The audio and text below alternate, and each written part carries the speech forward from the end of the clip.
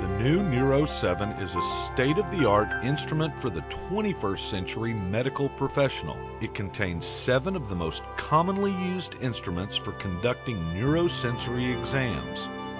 This new, innovative neurological tool is lightweight, compact, and conveniently sized to fit into a lab coat or shirt pocket.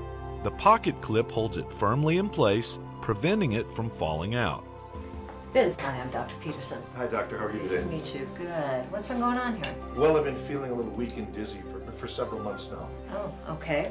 Well, let's do a few tests, if you don't mind. Okay. Okay. I want you to look straight ahead. Mm-hmm. I'm going to take my finger here, and I want you to follow it up and back to center. Good.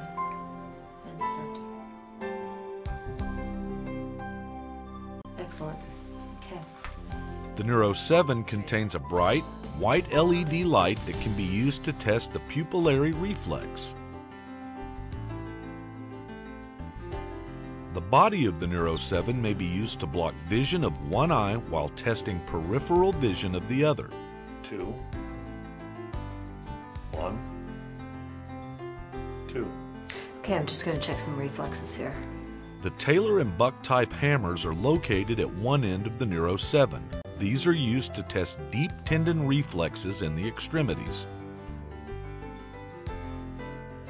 Plantar stimulation is easily carried out using the protruding edge of the Neuro7.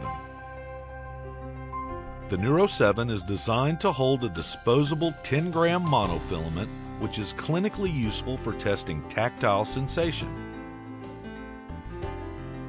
Okay, Vince, we're going to check 2-point discrimination here. I just want you to tell me if you feel 1 or 2 prongs, okay? Here we go. The Neuro7 additionally contains a 2-point discriminator varying from 4 to 20 millimeters. It may be used to test peripheral nerve function, commonly on the fingertips, palm, and face. Okay, Vince, I'm going to test you for sharp and dull sensation. So if you'd close your eyes and let me know, sharp or dull. Ready? The sharp dull tool is also an advantageous feature of the Neuro7. It can be used to test pain sensation on the fingers, hands, toes, feet, and elsewhere. Okay, I'm just going to check for soft touch here. Located next to the sharp dull tool is a soft, fine brush used to test light touch on the face, hand, and other places on the body. Okay, Vince, just let me know if you can feel this, okay?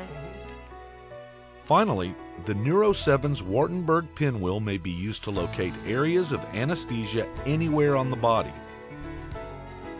Each of the retractable instruments on the Neuro7 is made of stainless steel. These instruments and the Neuro7 body itself may be easily cleaned with simple alcohol wipes. The wartenberg pinwheel can be replaced in seconds after each use. The pinwheels are part of the disposables combo pack, which also includes monofilaments and plastic tips for the sharp tool. With its sleek size and multi-use functions, this new device is easy to use, easy to carry, and eliminates the clutter of 7 separate instruments. The Neuro7 is the future of neurological instruments.